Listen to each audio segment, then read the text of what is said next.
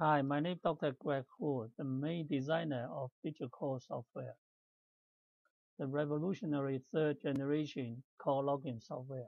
Currently, it has 4 modules: core logging module, Outcrop logging module, picture physics module, and the library module. In this short video, I'm going to show you how to log Outcrop directly on DigitCore images. So we have 2 windows on the left showing Outcrop images. So we have a stacked channel send. And on the right hand side is a core logging window. So we select the area we wanted to base on for Outcrop logging. And then we open the faces chart. And then this is send. You can see whatever I draw, it show up here. And this is IHS, and here IHS as well. IHS, clean send, and shady interval, and shady interval.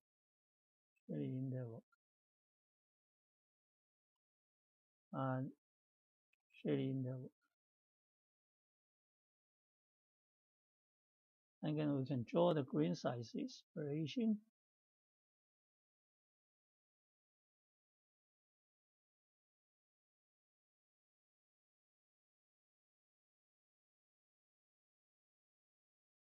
We can pick the sedimentary structure as well.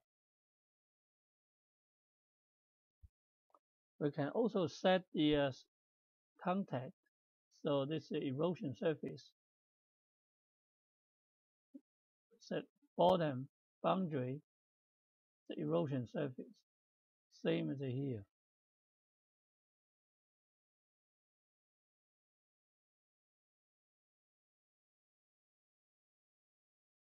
If you see the trace fossil, you can put a trace circle in as well.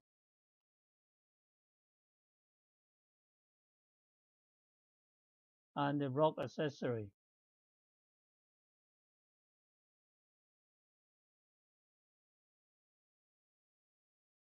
Etc.